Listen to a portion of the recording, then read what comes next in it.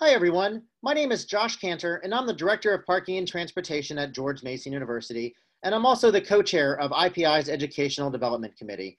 I'm here today to talk about customer service and why really it's the small things that matter. In parking, we often talk about ourselves as a service industry, with customer service being at the core of what we do every day. From a management point of view, I'm often thinking about the big picture. What's our staffing levels? What resources do we need to serve our customers? On a college campus, there's no more important time than graduation week, with thousands of visitors on campus here to celebrate a monumental occasion for their graduate. Family and friends from all around the country and even the world descend on campus. While parking, like at any major event, has its challenges, our job is to make sure it appears as seamless as possible so that all of our guests arrive on time, even when we have multiple ceremonies happening at the same time, just a few hundred yards apart.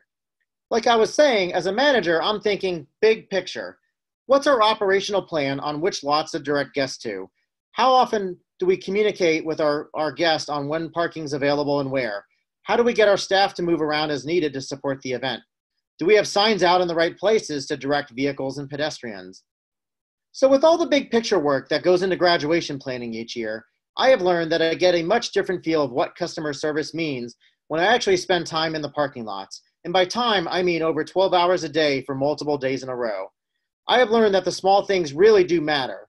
The ability to proactively ask questions of our guests can make a big difference, as often they get lost and at the very least may be stressed out as they've been dealing with traffic getting to campus.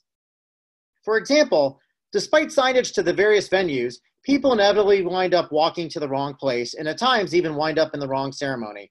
If I can stop somebody before they've walked too far in the wrong direction and can verify which ceremony they're going to, I can make sure they're on the right path.